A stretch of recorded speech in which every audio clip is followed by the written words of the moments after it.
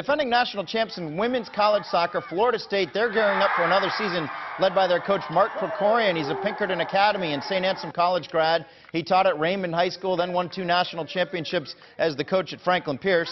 Now in his 11th season with the Seminoles, he's been the ACC Coach of the Year 4 times. His teams have played for the national title 3 times, winning it for the first time last fall.